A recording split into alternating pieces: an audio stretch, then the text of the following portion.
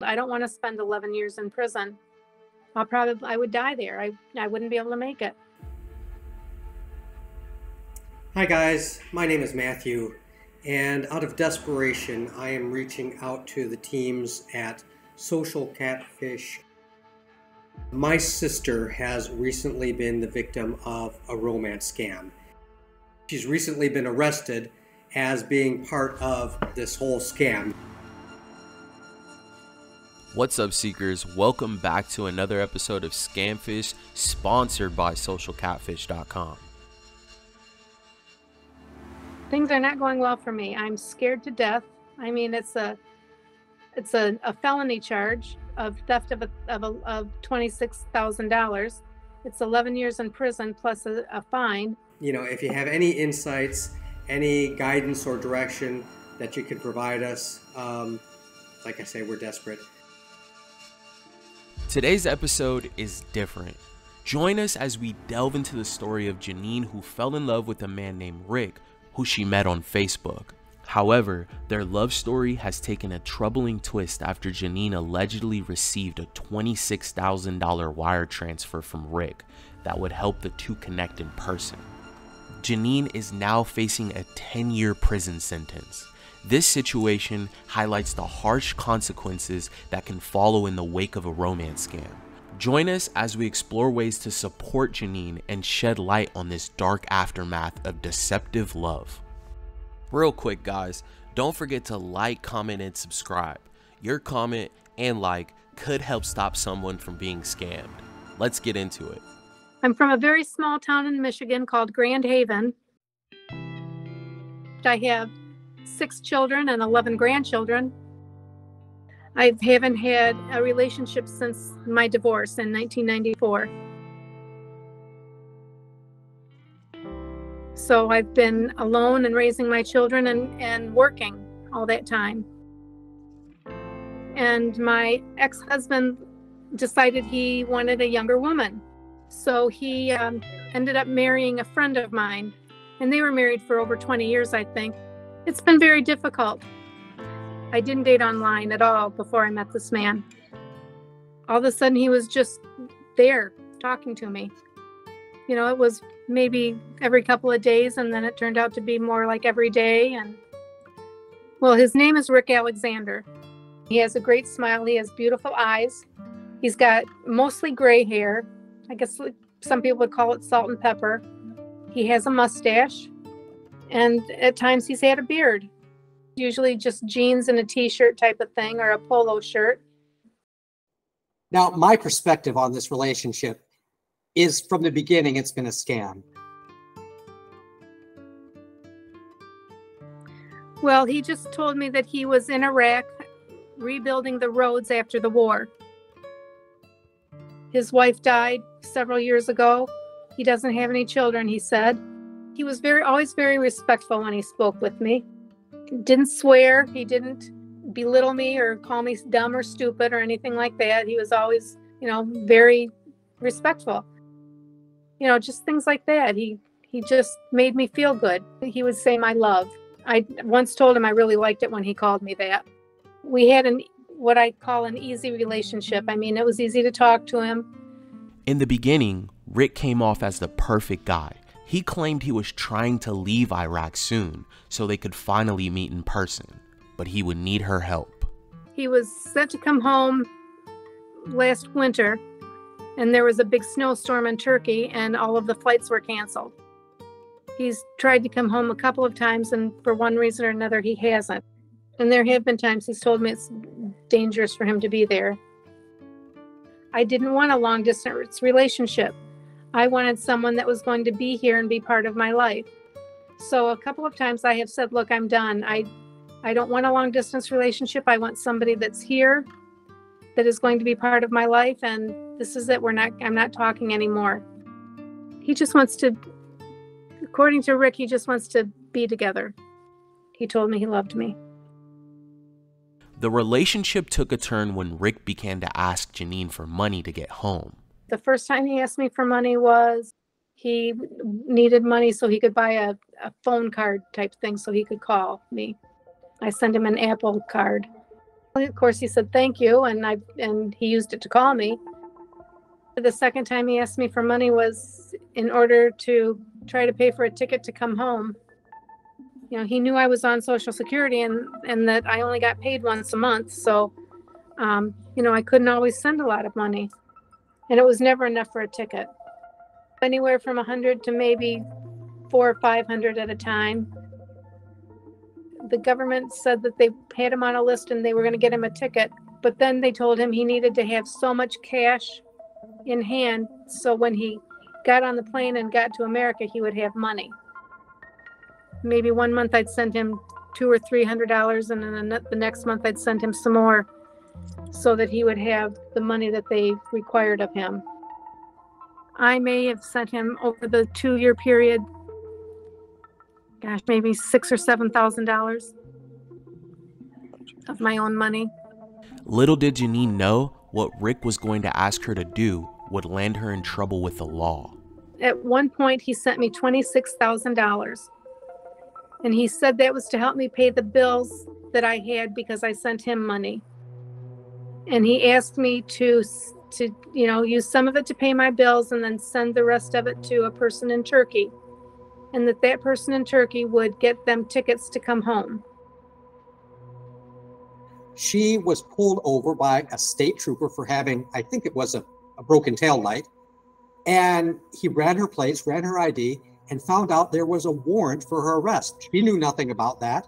Well, immediately they arrested her, impounded her car. They extradited her from Michigan to Maryland, where she remained incarcerated for several weeks and then was extradited back to Michigan. Someone had given me $26,000 to pay for airplane parts to send to Maryland to this woman. I've never talked to a woman about airplane parts. I don't know anything about airplane parts. So she has filed charges against me for stealing this money from her. And I don't know who she is. It's no one I've ever talked to. But she said that I took the money that she sent me and didn't send her the airplane parts. I didn't receive any money from her. It came from Rick. I didn't keep a dime of it. I sent it all to Turkey. She was an unwitting participant in this whole thing. She didn't accept any money. She didn't pocket any money for herself. She was duped into this, but she's looking at real jail time. And again, at her age, in her health condition, she will not do well in prison. Things are not going well for me. I'm scared to death. I mean, it's a felony charge of theft of $26,000. It's 11 years in prison plus a fine. I don't want to spend 11 years in prison. I would die there. I wouldn't be able to make it. So I'm scared to death. It makes me sick to my stomach every time I think about it. I don't want to see my sister spend the last few years of her life in prison. And, you know, if she goes to prison, she's not going to last long given her condition. And it's ruined my life. I mean, my children aren't speaking to me because of it. And, you know, it's a very difficult thing. After receiving Matthew's email about his sister being in trouble, we hopped on a video call with her to get an idea of what we could help her with. After facing jail time, we thought for sure she knew that this Rick guy was scamming her. Hop on with you because your brother reached out to us and just kind of see where your head's at as far as this guy you've met online. I know you've been through so much, and I want to hear more and just see where we can take this. Okay. Do you still believe you're talking to the real man? Honestly, I don't know. I'm hoping so, but I don't really know. What makes you feel like you could be talking to him? He just makes me feel good. He tells me he loves me. He seems to want to take care of me. Do you love him? I hate to admit it, but yes, I do. We've been talking for almost 2 years, so, you know, there's a lot of water under the bridge. After everything you've been through, though, right?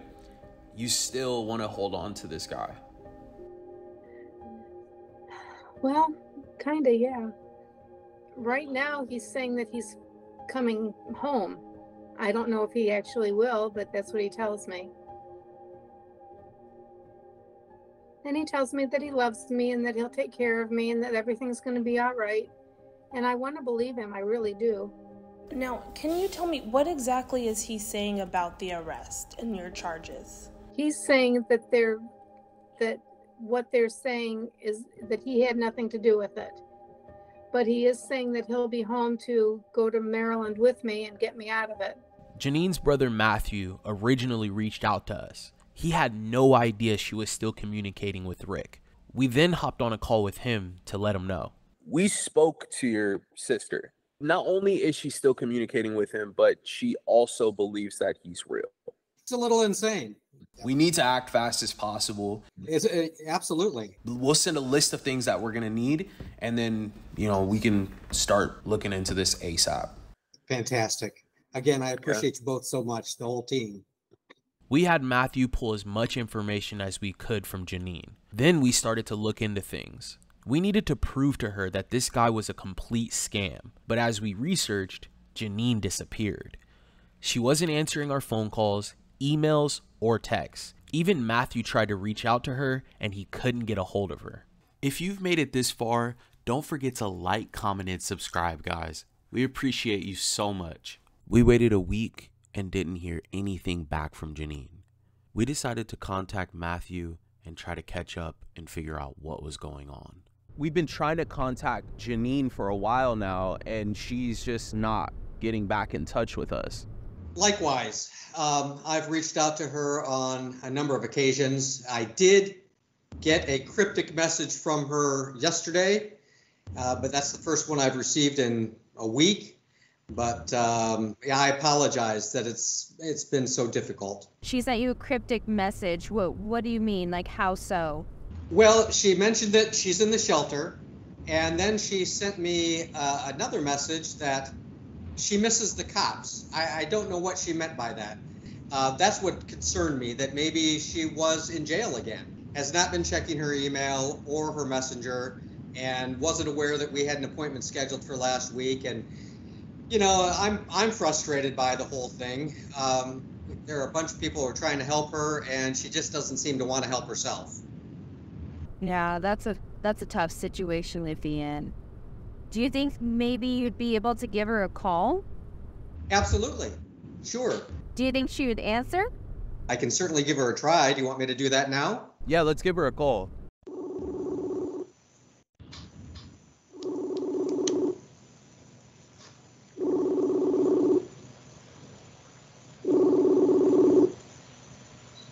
Sorry, no luck.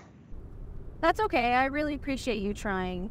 We actually have some information we wanted to go over with her. What we can do is we can attach a report, send it to you, and then maybe you can go over these things with her. I mean, let's just get into the searches we ran, right? I want to start off with the passport, and I'm also curious, do you know the story behind the reason why Rick would send this to her? My understanding is that she was going to book tickets for him, and so she needed his passport to do that. Got it. Okay. So we found an exact match for this passport. This image matches a sample passport. We found it on a Polish passport website that sells these passports. It's a questionable website, but everything in the image matches 100%. The numbers, everything matches. The only thing that is different or has been changed is the image and the name. The next thing we want to look at is, the image of Rick. We found several profiles on social media with different names, same image, and we finally found his identity, and his real name is Carlos. And he's a blogger, he's a social media content creator. Something else that we had found was that he does indeed have a boyfriend. So he is currently in a relationship. Okay. Very interesting. And we found many fake profiles of him all over the internet. He's a known face when it comes to romance scams. Usually when you find a guy that's been used once, he's been used 30 to 100 to sometimes thousands of times. So your sister is not the only person being scammed by his fake profiles. He's just a regular guy with a normal life, He lives overseas, and you know, he just happens to be a good-looking, handsome guy that's used in scams. Well, again, I'm not surprised, but it is comforting, I guess, to know the truth. And I can't tell you how much I appreciate the efforts that you guys have put in, for this. It was our pleasure. We want to help you out any way we can, as well as Janine. You know, obviously this is ongoing. So if she decides to reach out or she has some other information she would like to share, we're here for her. Well, thank you for saying that. I hoped you would feel that way. She's calling. Should I put her on? Absolutely. Janine? Yeah. Hi. I'm on a call with Drew and Bree. We're just Drew and Bree from Social Catfish. We're just going over some of the information they found. Oh, okay. It's really interesting stuff. 8 o'clock. I'm sorry? I'm in a shelter and I have to take a shower at 8 o'clock. Can you call me back when you get the information to tell me? Yes, I can. They would love to be able to speak with you. Last week they tried a number of times to reach you through email and I guess other means. Is there any way that you're in the shelter and that makes it difficult for you? Yes, I have to try to see. Okay. Are you able to leave the shelter during the day and are you able to go somewhere where you could speak with them?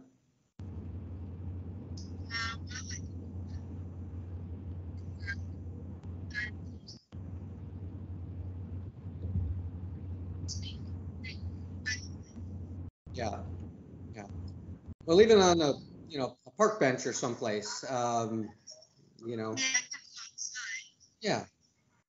So, well, they're more than happy to re-engage. Again, they found some really interesting information. It's limited because they weren't able to get more information from you, which they hoped to do last week. Again, if you can make the time to speak with them, they're more than happy to pursue this thing and gather additional information. Okay, well, why don't you call me back about 8:30 my time, well, 8:30 your time too, I guess, and let me know what they had to say. Perfect. I really think that would be beneficial for you. So, okay, very good.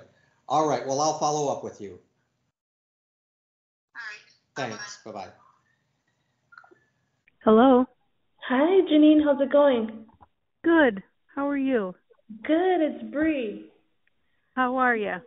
Good. I'm hanging in there. I sent over your in-depth report to your email. Okay. Have you found anything out? Anything good?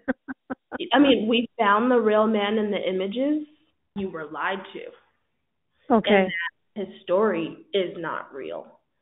Okay. Well, right now my life is so up in the air. I'm homeless right now. I'm living in a shelter. So, I don't even know which way is up right now. I'm sorry. Hang in there. I'm trying. I really am. So, thank you so much for all your help. Absolutely. Let us know if you need anything.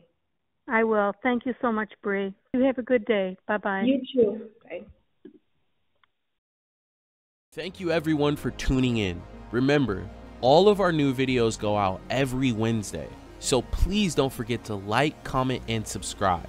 Alright, Seekers, we'll see you guys next time.